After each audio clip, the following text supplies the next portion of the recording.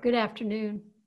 I'm Julie Sullivan, President of the University of St. Thomas, and it's my pleasure to welcome you to our first Friday speaker series. Today, we have the unique opportunity to hear from Neel Kashkari, CEO and President of the Federal Reserve Bank of Minneapolis.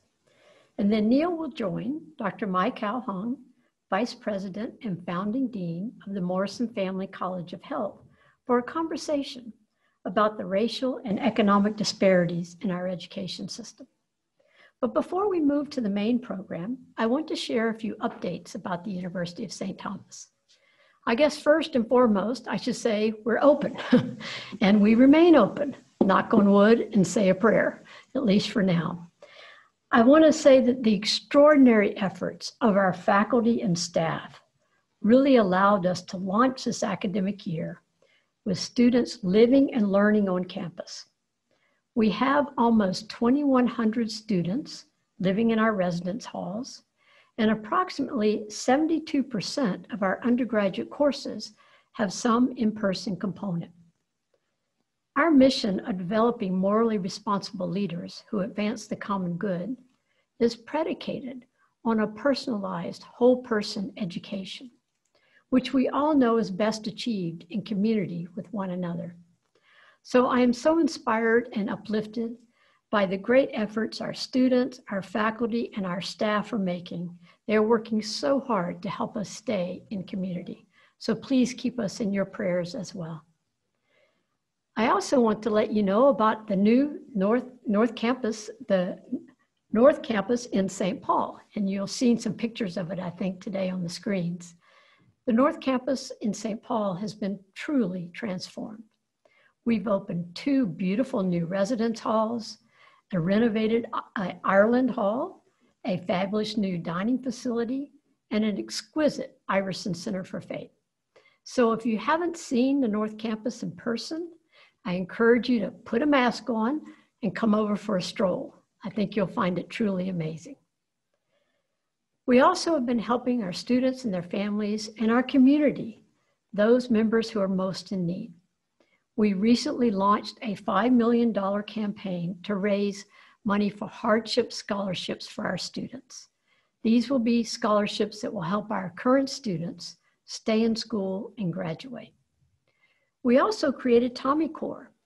Tommy Corps gave our students the opportunity this past summer to go out into the community and to work with the populations in our local community who have been most impacted by the pandemic. Our Catholic values compel us to reject the sin of racism, and they call us to identify, call out, and combat racism in all of its forms.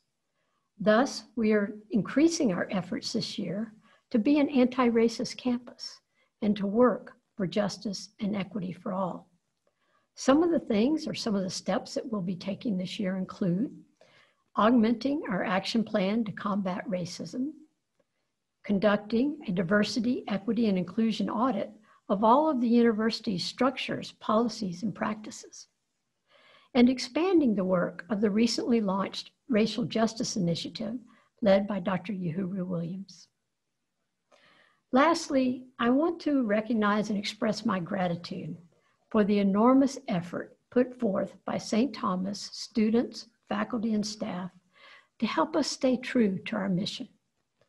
I believe this academic year will go down as one of the most challenging, yet one of the most fulfilling in our 135-year history.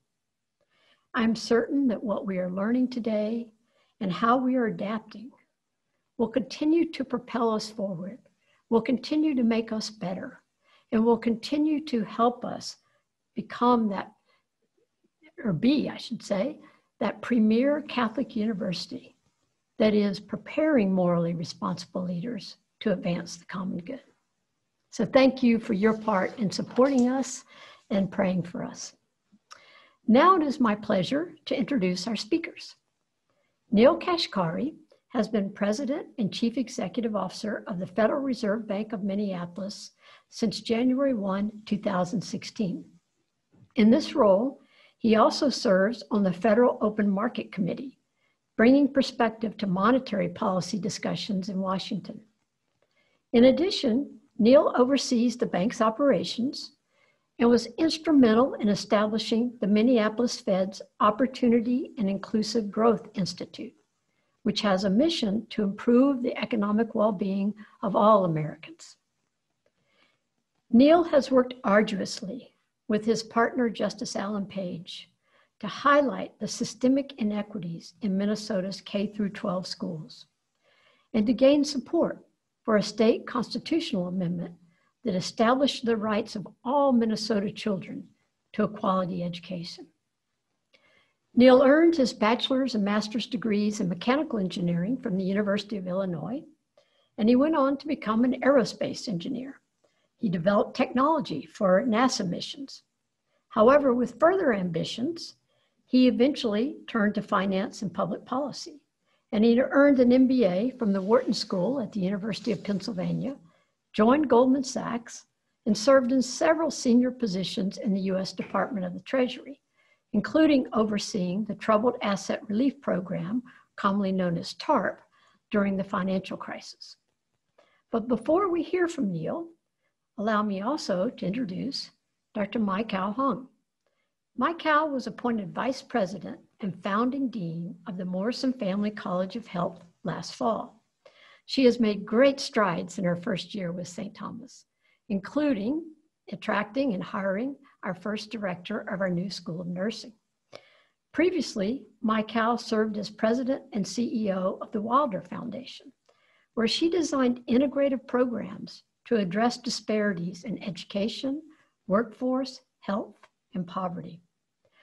Mai Kao earned her BA in psychology from Brown University, an MA in public affairs from the University of Minnesota, and a doctorate in public administration from Hamline University.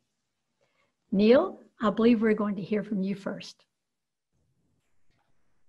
Thank you, Julie. I really appreciate you inviting me. I appreciate the kind introduction. And thank you, Mai Kao. I look forward to our conversation in a few minutes.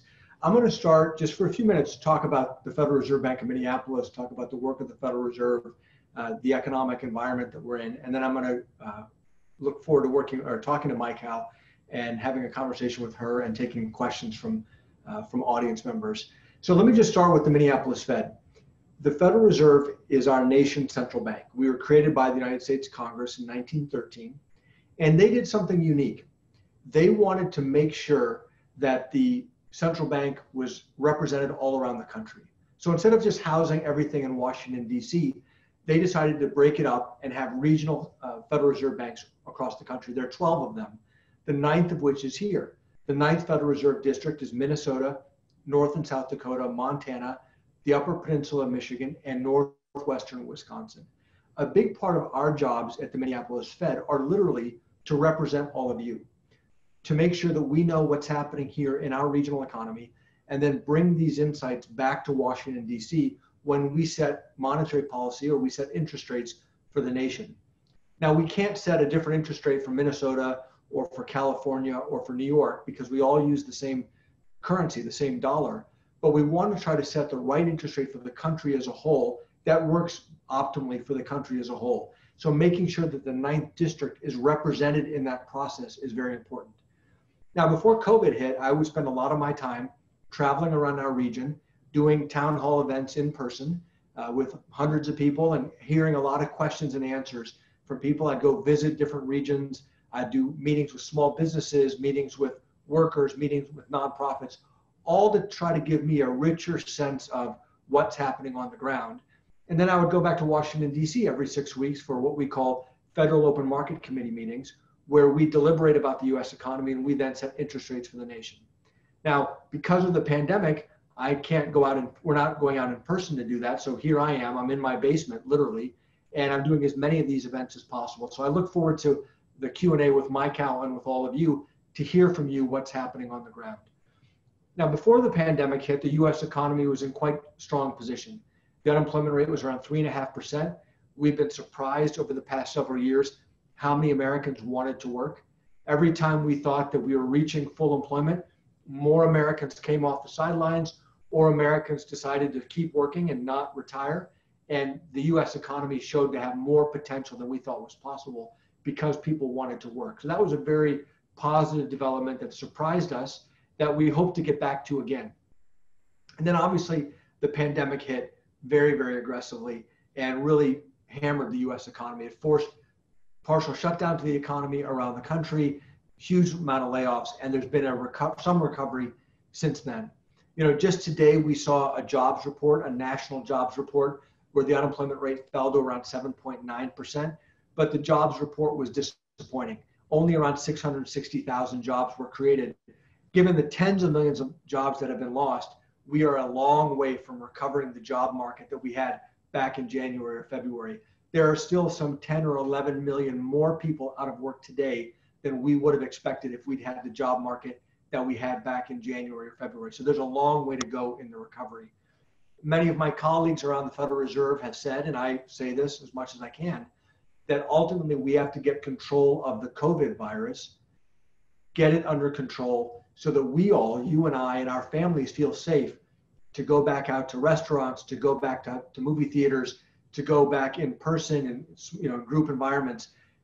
Until we get there, we're going to only have a very muted economic recovery, because that's what it's going to take for us to have a full economic recovery. It's all of us having the confidence to go back to normal. And that means either really crushing the virus and getting it really at very low levels so that through testing and contact tracing, we would have confidence that it's safe, or hopefully we will all have a vaccine that we can take and that's safe. Then we can also have confidence that it's safe to go back. Since the pandemic hit, I've been spending a lot of my time with my colleagues at the Minneapolis Fed, talking to the best health experts we can in the country. We have one of the very best in Minnesota here at Dr. Mike Osterholm at the University of Minnesota, who I've spent a lot of time talking to about these pandemics. One of the good pieces of good news is the health experts seem to have more confidence today than they had 6 months ago that we will in fact have a vaccine at some point. That vaccines, you can't just take them for granted that they will necessarily happen. As you know, we've been searching for an HIV vaccine for decades, still don't have one. But given all of the work and the progress that's been made in vaccine development, the health experts tell me they feel quite confident that one of these vaccines that are being tested right now will ultimately work, or maybe multiple of them will work. But the question is, when is that going to happen? They tell me it's probably going to be middle of next year before we would have a safe vaccine that is widely available, enough of Americans having taken it that we can then say, okay, it's safe to go back to normal. So for my own planning, and as we think about the Minneapolis Fed and our employees, we're planning that we have at least another year to go in this pandemic before we can return back to normal. So we all need to stay vigilant. Now, let me just shift a little bit. Congress has given the Federal Reserve our goals, what we're trying to achieve. We talk about them a lot. One, our dual mandate. One is a stable economy, stable prices, not overheating, not limping along. Another one is maximum employment, which is what I was talking about earlier. When are we going to have an economy that goes back to full strength? We've said that we're going to keep interest rates low for the foreseeable future until we can provide enough support for the economy, bring back those workers, put people back to work, and get the U.S. economy back at full strength. One of the other pieces of good news in this has been Congress has been very, very aggressive. Both parties have come together to support the American people. When tens of millions of Americans lost their jobs, it was just absolutely critical that Congress extended and provided more generous unemployment benefits, not only for those families and those workers, but for all of us. I mean, the reason that when you have tens of millions of Americans out of work, they have bills to pay. They have food to put on the table. They have credit card payments. They have rent payments. They have auto payments. The way they've been able to make those payments is because Congress has been so aggressive in providing them support.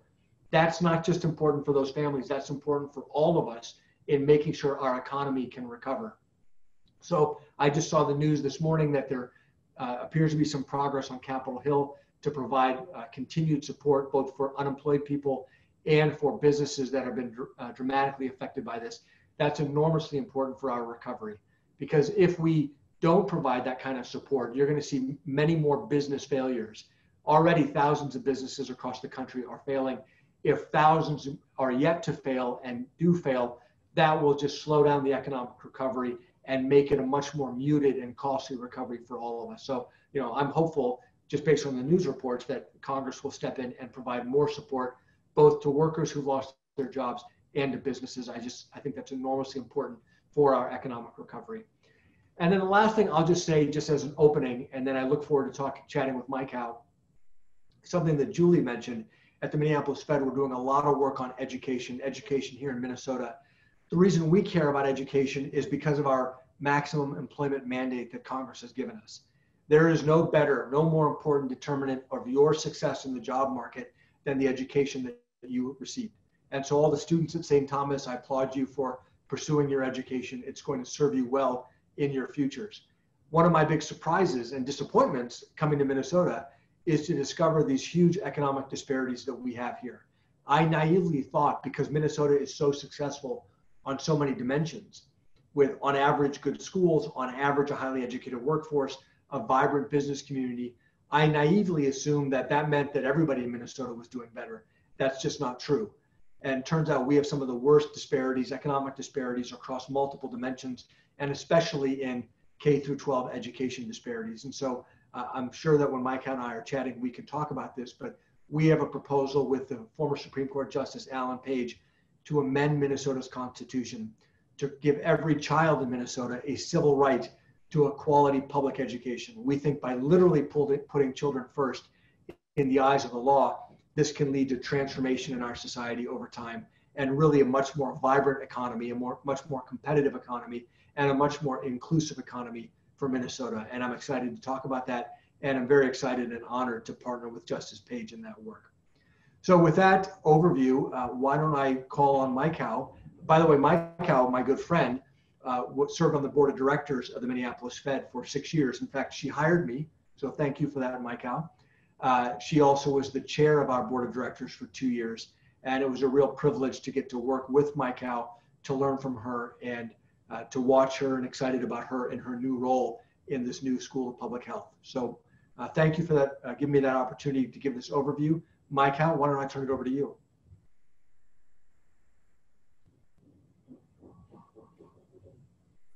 Okay, great. Neel, thank you so much. It's wonderful to get to see you again. I know that you and I personally know each other from many years of working together, but I thought you could tell us about your college experience because you were an engineer and then you shifted and changed to finance and then public policy. What are the moments in your career that you remember that actually brought you to being the president of the Minneapolis Federal Reserve Bank? Well, it's a good question, Micah. My career journey has been kind of a wandering path. There was no real plan. I pursued engineering out of high school because I always liked math and science, and I like building things. So mechanical engineering seemed like a good fit. I picked University of Illinois because it was a very good engineering school, and I wanted a big university. It's a big public university. And then I chose aerospace because it sounded as exciting for an engineer. Designing technology for NASA, it was about as cool as it could get and about as challenging as it could get. So that was really exciting for me. I loved my work as an aerospace engineer. My managers at the time were encouraging me to go get my PhD. And I knew, though, that if I got my PhD in engineering, that I would really be committing my career to a career of engineering research. And as much as I loved it, as much as it was intellectually stimulating, I wasn't ready to make that form of long-term commitment. So I decided to go get my MBA instead and just learn about business and finance. And that led me, I can't tell you there was any great reason why, that led me into investment banking. I got a job at Goldman Sachs in California working with technology companies. But in the back of my mind, it always had a curiosity about government. And when President Bush selected the CEO of Goldman Sachs at the time, Henry Paulson, to become Treasury Secretary, I basically cold called him and said, I want to come with you. I want a chance to serve and learn. And my managers at Goldman thought, well, that's crazy. You're going to give up your career at Goldman Sachs to go be an aide to the Treasury Secretary? You know, what's the matter with you? And I said, well, what's the matter with you? This is a once in a lifetime chance to get to learn, to contribute. And if I don't like it, so what? I go back to the private sector. And if I do like it, it opens a new world to me. And it turns out I love public policy. I just think it's enormously important for the country, and it's a real privilege to be a part of it.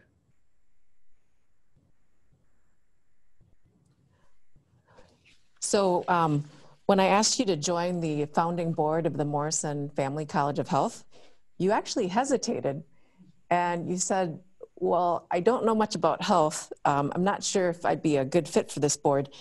And then the pandemic hit 3 months later. So I thought I would ask you, What insights have you gained really as part of the Fed system and being in the key role that you've been watching what's happening with the economy? What's been the impact of COVID-19 on our economy?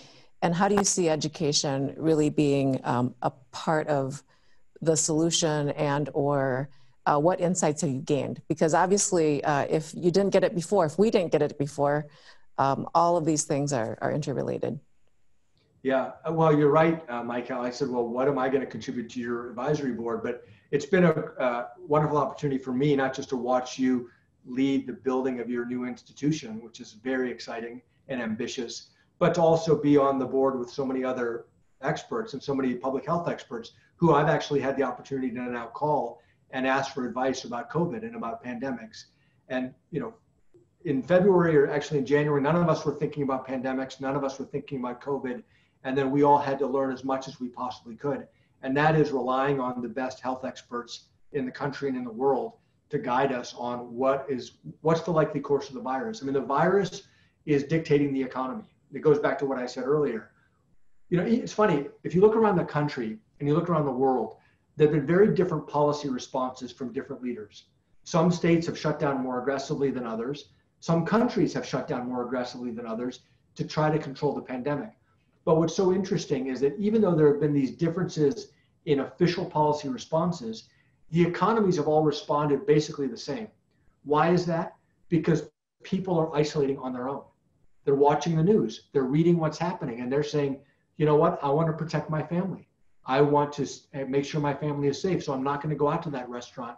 I'm not going to go out to that movie theater. And so even though the official policy responses have been different, the economic responses have been very similar, because ultimately you and I and all of your students and all of the viewers, we are deciding what the economy looks like based on our own behavior. And that's why so much of this comes down to, when are we all going to have confidence that it is safe to go back to normal, and then the economy will fully recover. But one thing, just to talk about education, which you asked about, this pandemic has been devastatingly unfair. People like me, I can work from home. So here I am in my basement, and at the Minneapolis Fed, we have not had to lay off anybody. We've been able to move 95% of our staff working remotely, and have been able to do that both safely and effectively.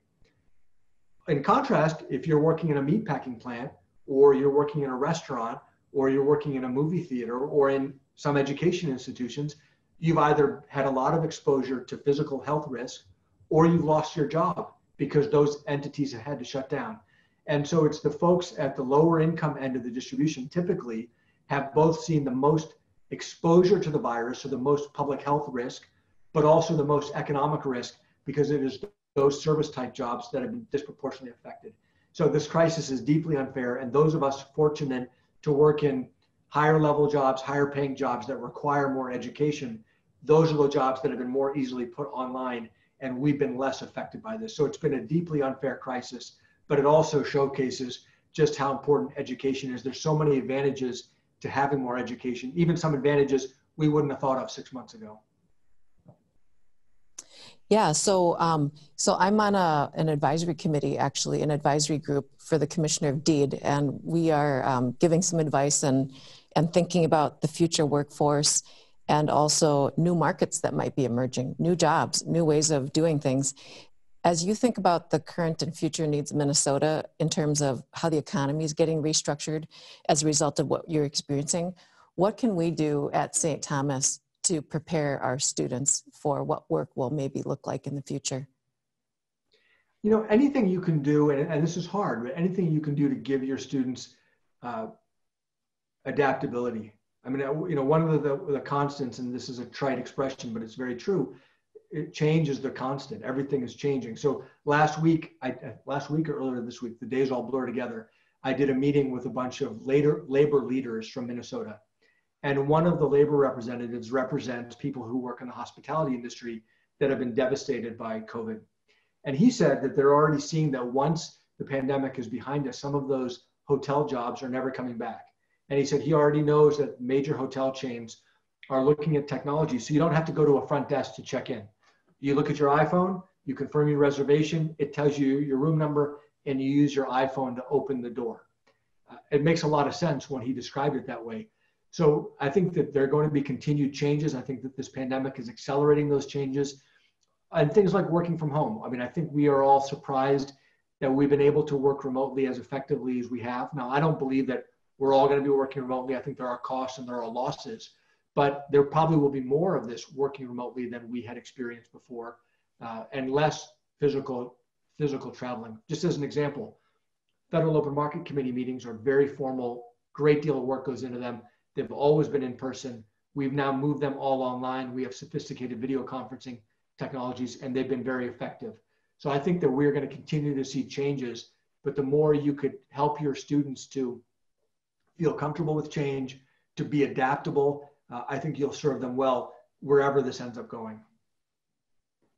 So I wanted to ask you a question about your passion around the constitutional amendment and around education, because that's something I have a passion around too. And for many of the same reasons. So the Morrison College of Health was set up to actually target and address health disparities and to educate our students to work in service to the whole person, which means not only looking at the absence of disease, but looking at actually what's happening in our community and in our economy and how people are living and working. So, you know, why are you so invested in education, especially K through 12? Now, in higher ed, we experience what I call the aggregated disadvantage over time of the K through 12 system, because we are then, you know, have additional eligibility requirements. Students have to have had a certain number of years, have a high school degree, certainly to enter. But where does this passion for you stem from? And what are you hoping that it will do to create a change in the conversation around education? I'm trying to do that too around health and in higher ed, but you're trying to do it with the K through 12 system. Where does that come from? Well, I mean, the official answer is I talked about our maximum employment mandate and how important education is. But personally, I just feel like I am the product of, you know, my parents are immigrants from India, but I had a big advantage. They were highly educated and they insisted that my sister and me get a good education. And because I got a good education, every door of this country has been open to me. And I feel incredibly blessed because of that. But the key to unlocking those doors was the education that I received. And I think it is a tragedy for our state. I think it's a national tragedy that so many young people are not getting the good education. You know, I don't believe, this is now a philosophical statement, I don't believe in guaranteeing everybody's gonna have an equal outcome. But I do believe deeply in equality of opportunity, that every young person who, you know, in our country should have a chance to reach their full potential. And the only chance that can be true, that can happen, is if they get that good education. And so I feel like I'm living proof of what's possible if you get a good education, even if you're from an immigrant family, even if you're not from a wealthy family, doors can be open for you. And that's where my passion for it comes, because I think it's a tragedy that a lot of young people don't have the opportunities that I had. Well, I have one more question for you, and then we're going to turn it over to the audience. I'm getting a lot of questions via the chat here. And I know that when you and I were starting out together, you as the Fed president and me as the board chair, brand new, newly minted, we were sitting around having a conversation actually with Ken Powell, who was the chairman and CEO of General Mills. And I said, you know, we really need to think about the economy more broadly than just from an economic lens. And then you launched an institute to actually look at inclusive economic growth. So tell us about what that has done in the time period that you've been the president, and what are you learning through all of that exploratory process? Did it better prepare the Fed for what's happening right now? Yeah, Micah, thanks for asking about the what we call the Opportunity and Inclusive Growth Institute. This stems from what I said earlier, which is I was surprised coming to Minnesota to discover these huge economic disparities. And I asked our researchers, our PhD economists, why do these disparities exist? You know, what's been done to close them?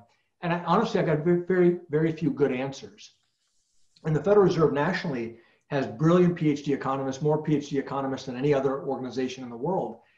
And what I realized is that we really needed to, on a more focused way, aim some of that brain power and really trying to understand these disparities. Even if the Federal Reserve doesn't have its own tools to close them necessarily, because we can't target one group or one region with our monetary policy, if we could do the analysis and then on a nonpartisan basis and then arm other policymakers like legislators with that data and analysis, that was an important contribution for us to make. So we launched the center in 2017. We recruited a wonderful director of the Institute, Abby Wozniak, a professor of economics from Notre Dame, who was also in the Council of Economic Advisors in Washington, in the White House previously. Just a terrific person to lead the Institute. We brought in a lot of scholars from around the country to work with us and to generate research that can help illuminate these disparities and propose policies that can change it. There are two goals of this that I see. One is doing that analysis and that research to come up with policy solutions. A second of which is to change the Federal Reserve itself, to make this work more woven into the fabric of things that we think about every day. And I think it's having progress. It's a slow process. Historically, the Federal Reserve has said, hey, these aren't our issues. We're just supposed to be thinking about the aggregate national economy. But now I think we're beginning to realize that we do have roles to play and it is important. And so I think that this is like, you're turning an aircraft carrier, that expression. I think we are nudging the Federal Reserve so that this is more in the fabric of what we think about on a day-to-day basis. And I'm excited about the long-term possibilities of the Institute. Yeah, so I know that there was a robust debate on the board of directors actually when we were searching for the next president of the Federal Reserve Bank about whether or not that individual needed to be an economist because over the years there have been many economists who've become Fed president. And one of the reasons why we decided that that wasn't necessarily the case is because we wanted to actually cast the net wider to have someone who could communicate, understand policy, and actually run the affairs of the bank, right? It's a big bank in addition to the monetary policy making role. So I find that most of the time people really don't understand the unique structure of the central banking function. And we had a whole bunch of questions actually come in. This was right when we announced that first Friday that you would be the guest speaker. And there's some questions here that our audience has about, well, what's the difference between fiscal policy and monetary policy? And then how does politics fit in there? What if we have a political party change? How does that actually influence the Fed? Oh, great questions, and thanks for asking them. So fiscal policy is what Congress decides with the White House. This is tax policy and spending policy. So how much money do you want to tax the American people? And how much do you want to tax different people and different businesses? And then what do you want to spend that money on? Do you want to spend it on education, on defense, on healthcare, et cetera? That's the definition of fiscal policy. And that is a political process. So we all have elected representatives. Hopefully everybody will go out and vote. I already voted. I mailed in my ballot, as did my wife. But ultimately our elected representatives decide how much do they want to tax us and what do we want to spend that on? And that is inherently a political process, and those are political decisions. Separate from that is monetary policy, and that is how much money do we want to put in the economy to try to provide boost to the economy or to try to slow it down. So typically the Federal Reserve will raise or lower interest rates. It'll typically cut interest rates to make it cheaper to go out and get a mortgage or to go get a car loan or for a business to get a loan to build a factory. By making it cheaper to get a loan, we stimulate economic activity. Or if it looks like the economy is overheating, we will typically raise rates to then make it more expensive to go get a loan. And then that slows down economic activity. And so Congress, in its wisdom, said, you know what, we ought to keep politics out of monetary policy. So they're going to shield the Federal Reserve from politics, leave us free to make the best decisions we can. And then ultimately we're accountable for the outcomes.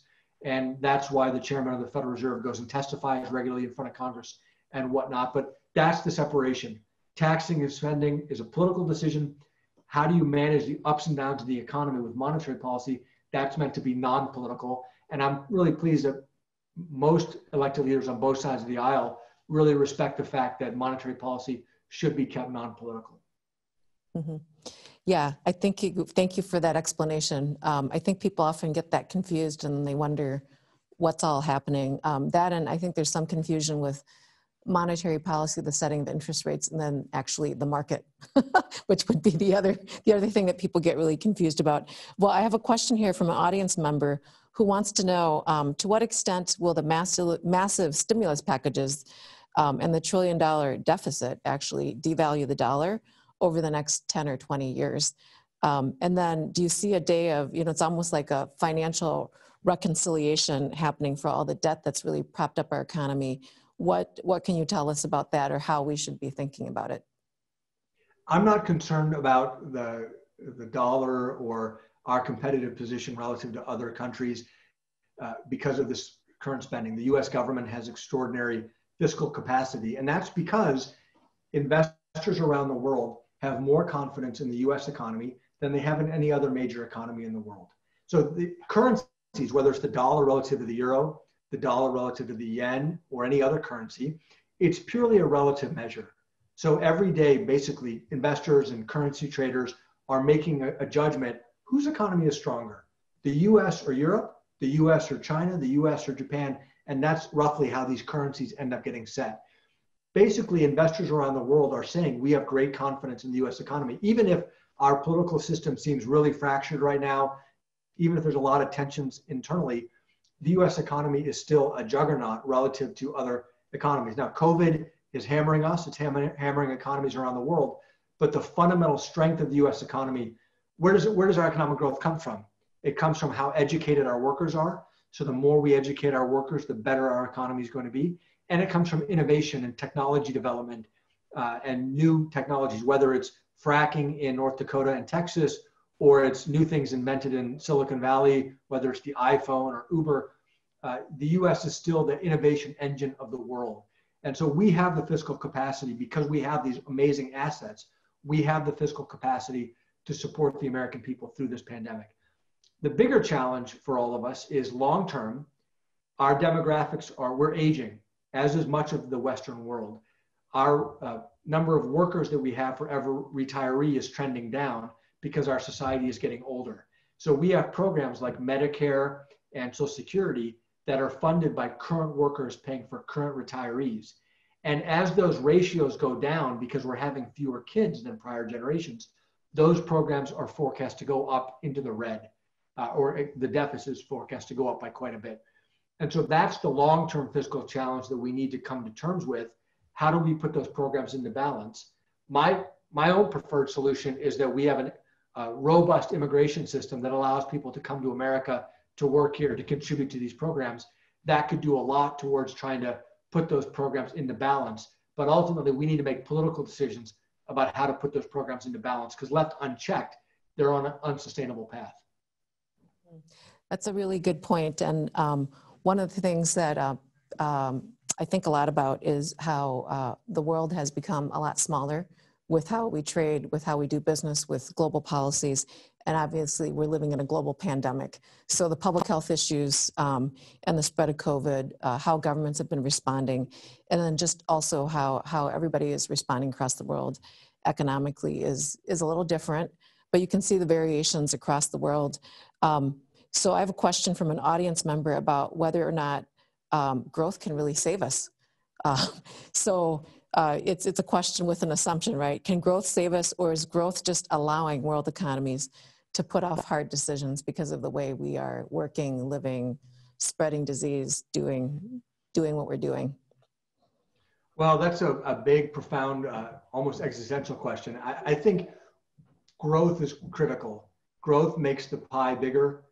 Then there are separate questions about how that growth and who benefits from that growth, and are those benefits shared broadly.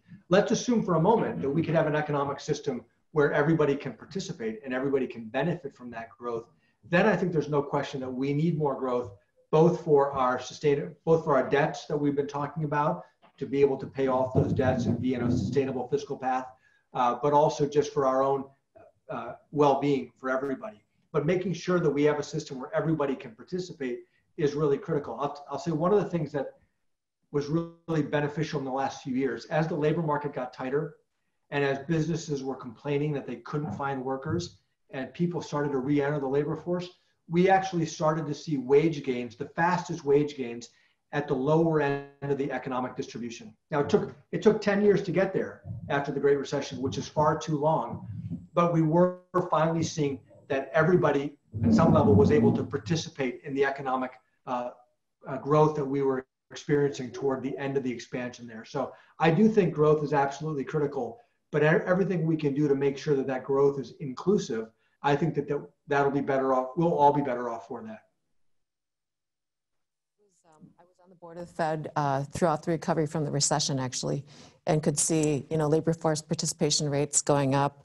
All the measures that the Fed put in place, I think they were all good. The diversity of view from across the country was really special, and it was a unique board to serve on, for sure. I have a person who asked a question here about whether you foresee a quick, robust job market comeback post-COVID-19 pandemic if there's a vaccine available, or do you think it's going to be slower than that? What's your take on it? Well, it's a good question. Right now, it looks like it's going to be more of a grinding recovery. So there was a pretty fast recovery in June and July and August of this year, faster than we had expected, but that's a double-edged sword. It's because we reopened before the public health experts said it was safe to reopen, generally speaking, across the country. So great, we're reopening, but then that leads to a resurgence of the virus. And now you're seeing people social distancing and more. We look at some real-time data from Google and other places, cell phone data, and you're seeing, even in the 9th district, you're seeing things trailing off again, retail activity, people visiting restaurants trailing off as the virus is climbing back up again. The real challenge is if we continue to see a lot of bankruptcies. Many restaurants, just pick on restaurants for a second, many of them have said, we're going to run at 50% capacity so we can maintain social distancing. Well, restaurant margins are slim in good times at 100% capacity. How long can a restaurant last running at 25 or 50% capacity? And if you see many more bankruptcies, think about that restaurant. Many restaurants in the Twin Cities have already gone bankrupt or shut their doors for good, which is very sad. Some of the restaurants are blue chip names that were very successful before COVID. Well, they shut the door. They say close permanently. And how long before a new restaurant forms to take that space? Could be 6 months, could be a year, could be 2 years or longer. And then they have to refurbish the space, then they have to hire staff. And so the more businesses that go bankrupt, the slower the economic recovery is going to be, because new businesses are going to need to form to take their place and hire the staff that had been working in that old business. So unfortunately, even with, let's say we have a widely available vaccine a year from now, I'm expecting a grinding economic recovery of slow growth, slow labor market recovery.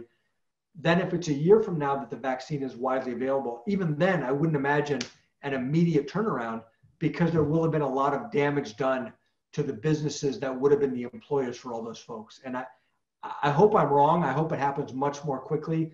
A vaccine comes more quickly and the recovery is more robust, but I'm not seeing any indication that that's happening. Yeah. So I've got a lot more questions about being curious about your background and your own educational experience. So I'll start out with a story about my sister who went to the Carlson School at the University of Minnesota. I actually went to the Humphrey School. And one day we were talking, and she was talking about the economy and some other things. And I could actually understand her. So she was like, well, you're like a do-gooder, someone who actually helps community and, informs public policy. How come you know what I'm talking about? And I said, well, public policy and work that is done, just on the business end are two sides of the same coin. You need both to work in order for us to have a resilient economy and actually a resilient world. So I have a person here who wants to know how your training as an engineer benefited you in your current position. What were the lessons that you learned through college and through your education? Well, thanks for that question. Engineering training, when I first went to Treasury after Goldman Sachs, and I had my MBA in finance, I used my engineering much more than I used my MBA. And not the thermodynamics or the fluid dynamics that I learned in engineering school, but it's the fundamental skills of problem solving. Policymaking is just like engineering. You have a problem and you want to analyze the problem, you tear it apart, understand what are the key components of the problem, and then you have certain tools over here. How do you use these tools to solve the problem that you're trying to solve? That's what policymakers are trying to do, and that's what engineers do. So the fundamental analytical thinking and the analytical skills that I learned in engineering school have served me exceptionally well, more than my MBA, more than my finance. It's the engineering and the problem solving skills that I think have really enabled me to be effective in my current role. That's not to say that my MBA was not important. The basic finance and accounting that I learned is obviously been important too. But I think the analytical skills I learned in engineering school are really the keys that or the foundation that I lean on. Yeah, so I'm friends obviously with all the deans, but particularly Dean Kathleen Campbell, who's the dean of the School of Education, and she and I and you, actually all three of us, share a belief that access to quality education is really a basic human right, and that it's something that we all have to be doing. So I've got a question here about how you believe this constitutional amendment that you and Judge Page are trying to get us to adopt in Minnesota. How does that help transform our educational system? What do you imagine this amendment could do for Minnesota? Thank you. You know, if you look back in our nation's history, the biggest transformational changes have come through civil rights, whether it's the Bill of Rights, the First Amendment, the freedom of speech and freedom of religion, the 13th Amendment abolishing slavery, I think it was the 15th Amendment giving freed slaves the right to vote, and then the amendment that gave women the right to vote, and of course the Civil Rights Acts of the 1960s. These have led to transformation in our society over time. They don't lead to immediate transformation, and they've not been perfect. They haven't solved everything, but they've changed the arc of where our country has gone. In Minnesota, we've had education disparities for decades, and there have been many, many attempts to try to close these gaps, and zero. We have made zero progress in closing education gaps in Minnesota. And my analysis is, basically, we've only been tinkering around the edges. We've done a little bit here, a little bit there, because both parties don't agree on what the solution is. So they just do minor things in the middle. I'll give you an example. In Minnesota, we're very, very proud of the fact that we have open enrollment. You can send your child to any public school you want to, in theory. In reality, that public school, the recipient school, has to agree, and you have to basically find your own transportation to get them there. So open enrollment is like lipstick. It's a pretend solution that doesn't really, it does help some students, but it's not big enough and impactful enough to really address the education disparities we have in Minnesota. We have lots of lipstick solutions in Minnesota. So by putting children first, where all children have a civil right to a quality public education, and then holding the state accountable, Justice Page and I think that this can lead to transformation of our education over time. Because if the governor and the legislature don't come together after that Constitution has been adopted and amended, then if they don't come together to make the changes that are necessary, the transformational changes, then families would have the right to go to court and say that my child's civil rights are being violated, just as if my freedom of speech were being muzzled. I could go to court and say, hey, somebody is preventing me from speaking, exercising my rights. And so this is both a carrot and a stick. It's a carrot to say to our political leaders, you need to make major changes. The people have spoken. This is a value of our state. And if you don't, the courts will step in with a remedy that you may not like. And so we don't think this will lead to transformation overnight, but we think this can change the direction of where our education is going and really lift Minnesota up. Other states have made changes to their constitutions and to their systems that have really closed gaps. This problem is not impossible to solve. If anyone tells you that you have to first solve poverty, that is not true. And by the way, if you want to solve poverty, why don't we fix education? That's probably the best tool we have to solving poverty. This can be done. We just need the political will to do it. Yeah, one of the things that I'm trying to change in how we look at the human condition is to actually look at it not from an individualistic perspective, but look at individuals in the context of family and in their communities. In other words, little children don't vote. They don't have any active agency. You're a new dad, so you get this.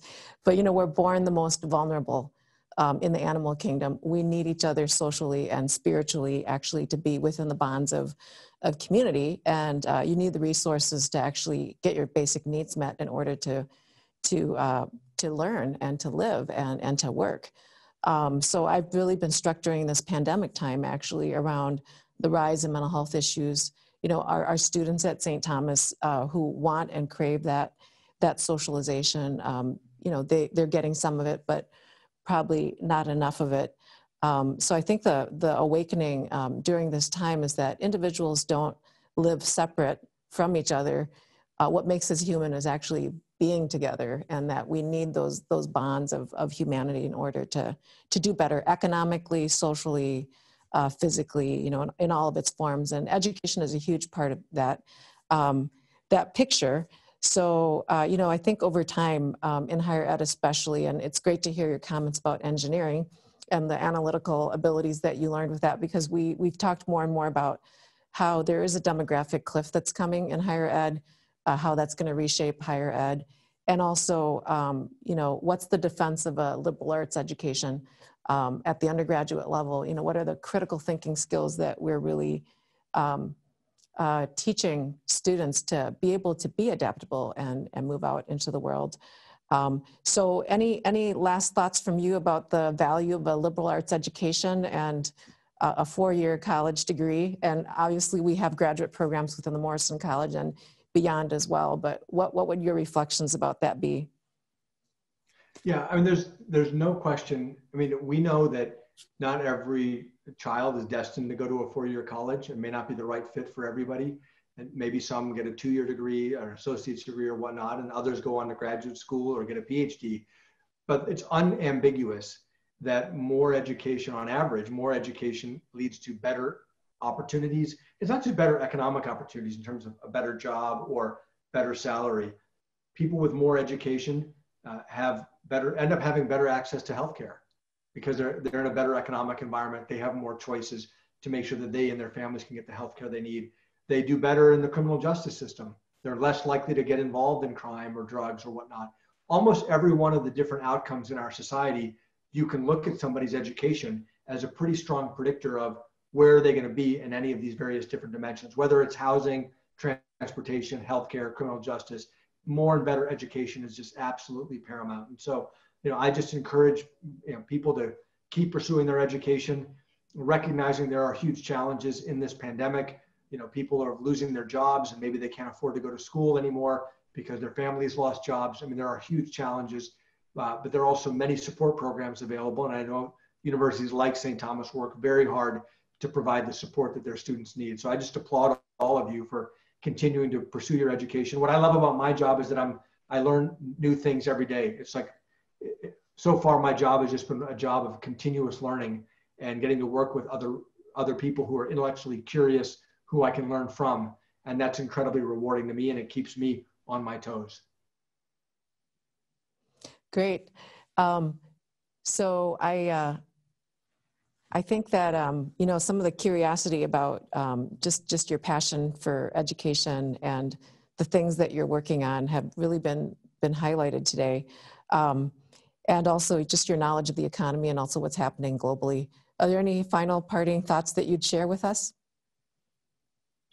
Well, for everybody, you know, keep doing what you can to stay safe. It's, you know, we probably have another year of this before we will have a vaccine that's widely available. Again, I would love for it to be sooner, but this is what the health experts tell us.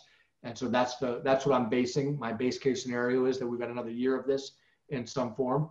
And I'm doing everything I can. I'm in a fortunate position, but to make sure that my family stays safe. So we're staying home and as much as possible. We're not doing group activities at all. And so, you know, we're taking it seriously, and I hope you all are, and we'll all stay safe and get through it together. Great. Thank you. So Neel, thank you so much for joining us today and also sharing all of your knowledge and insight with us. It's a pleasure to spend some time with you again. And I'd like to really thank the audience today for joining us. And we hope that you can actually join us next time for our next First Friday webinar on November 6th for an ongoing and a conversation with Dr. Yahuru Williams and Archie Black, CEO of SPS Commerce.